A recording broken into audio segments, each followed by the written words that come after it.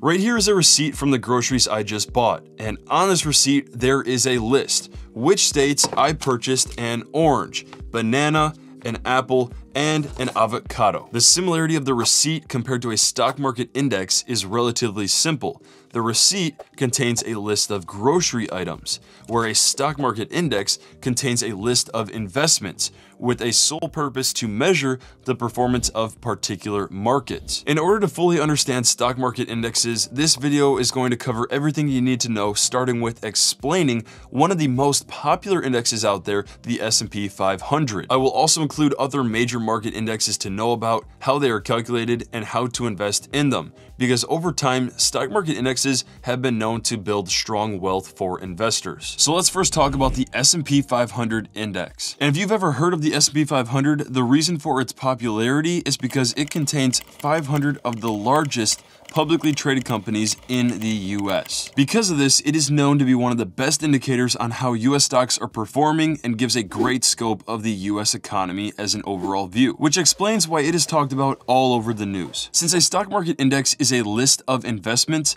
some of the companies that are in the S&P 500 index include Apple, Microsoft, Amazon, and many more you've probably heard of. I'll discuss later in this video how different indexes are calculated, but for the S&P 500, it is market cap weighted, which means that the companies listed in this index are valued based on their company's sizes. As of this video, Apple is the biggest company by market cap, and because of that, it carries the highest weight in the index. Currently, Apple makes up 5.98% of the index, with Microsoft having 5.33% and Amazon being the third, right now at 2.53%. So all the companies that are in this index are calculated based off of their size, their market cap, and it equates to a total of 100%. Now, the benefit of a stock market index is it allows investors to compare current price levels with their past levels to analyze their market's performance. Something outstanding about the S&P 500 is that it has seen an average annual return of roughly 10%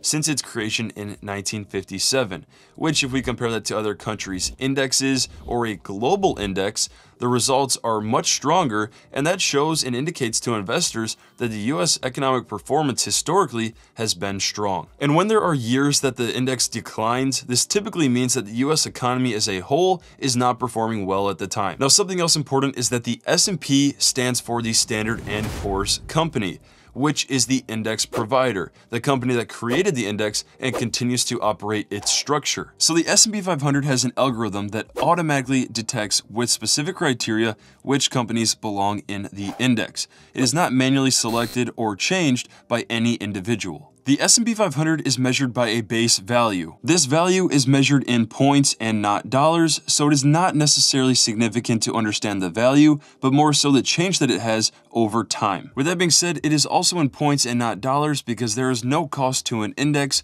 because you cannot purchase an index directly. You actually have to purchase a fund that tracks the index specifically, which I will discuss later in this video how to invest in these different indexes that I'm going to be discussing throughout this video. But it's important to understand that you cannot change any specific stock or investment that is in an index. The only way to purchase more is by buying more separately. Because stock market indexes vary significantly, let's now talk about other major market indexes you should know about. Now, the S&P 500 is just one of many indexes out there because there is actually roughly 5,000 total indexes in the US alone. Let's start off with the Dow Jones Industrial Average, which is short for Dow Jones or the Dow. And this tracks 30 of the largest and most influential publicly traded companies in the US. And because the Dow Jones tracks 30 companies, it represents about a fourth of the total US stock market, where the S&P 500 covers roughly 80%. Something unique about the Dow Jones is that it is a price-weighted index, which means companies that have higher share prices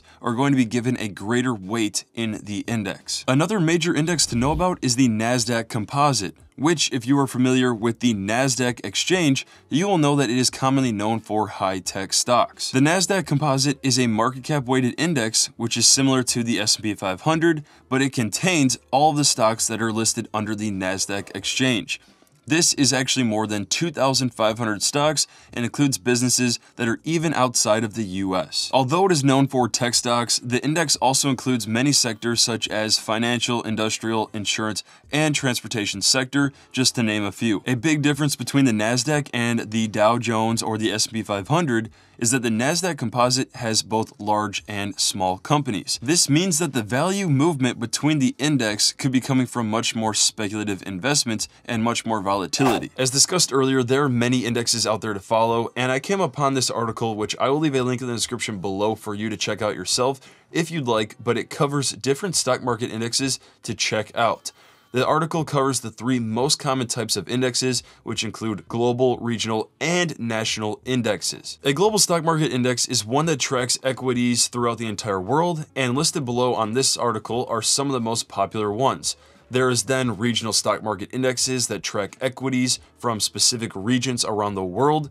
Regions included could be Asia, Europe, Latin America. And lastly, we have national stock market indexes, which provide exposure to specific countries. Some countries may be difficult to track proper performance due to size, especially if they're in an emerging market, which is one not yet developed, but is in the process of growing. Below, you can see different indexes for different countries such as China, Japan, Germany, and the list goes on. Although we have covered the 2 most popular forms of calculating indexes, I want to go over a proper overview on the different types you may see and how they are truly calculated. The first type of calculated index you may see is a market cap weighted index. This is the most common method you will see and basically works by combining the sizes of every company listed in the index and separating their value based on their own size. For example, a large company would carry much more weight in an index than a small company would. Larger companies tend to have a bigger impact on the economy, and because of this, they are given more representation in the performance of the index. The second type of calculated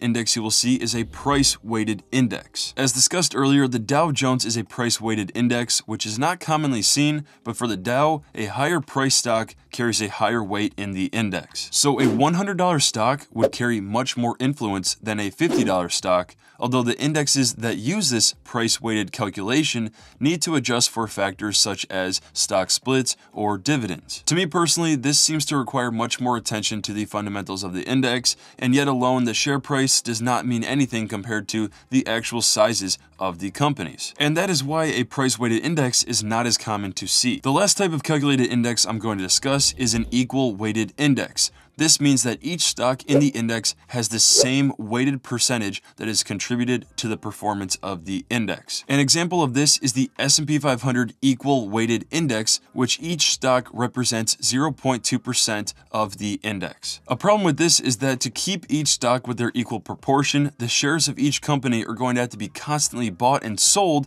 which can add to tax liabilities. Due to this concern, if you are going to be getting an equal weighted index, ETFs are a much better option because they are much more tax efficient. And this is because ETFs are made in a form that when they are bought and sold, they do not trigger capital gains and losses like typical mutual funds do. Now that you understand stock market indexes, let's now talk about how to officially invest in them. As discussed earlier in this video, a stock market index is simply a list of investments that is intended to track a particular market and is not able to be directly bought from an investor. The index is measured by a base value that goes up and down by points and not a dollar unit. When it comes to stock market indexes, you will typically be able to search for the specific index you are interested in and can purchase it in either an index fund or an exchange traded fund, which is short for ETF. And if you are interested to learn more about each of these funds in more detail, I also made videos that I will leave a link in the description below to, as well as a pop-up here. And to name a few, investment firms like Fidelity, Charles Schwab, and Vanguard have their own index funds that are used to track specific indexes of choice. For example, if you search Fidelity S&P 500 Index Fund, Google will pop up the name and ticker symbol for this fund that you can actually purchase. I would also recommend sticking to the index fund that is similar to your investment platform to avoid extra fees. On top of this, you can also invest into ETFs, which have become much more popular recently with their ease of trading, their tax efficiency, and the ability to buy throughout all investment platforms without extra fees. If you were to search the S&P 500 ETFs, you will see many articles that provide you with a list of the top ones. The first one on Forbes shows the ticker SPDR, S&P 500 ETF, ticker symbol SPY.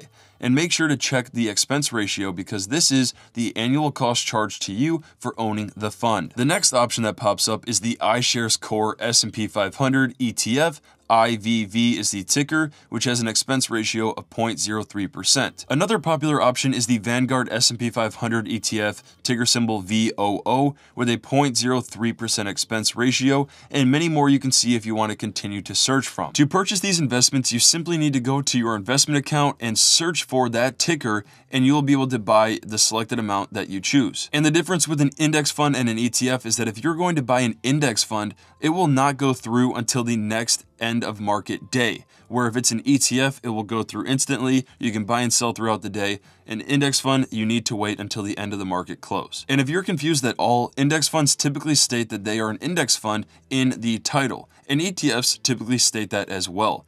Another way to tell the difference is typically the amount of letters in their ticker symbol. Index funds are known to contain 5 letters, and ETFs are known to be 2 to 4. With that being said, if you have any questions at all, leave them in the comment section below. Thank you all for watching this video, and if you are interested in content like this, don't forget to subscribe to the Money Talk channel.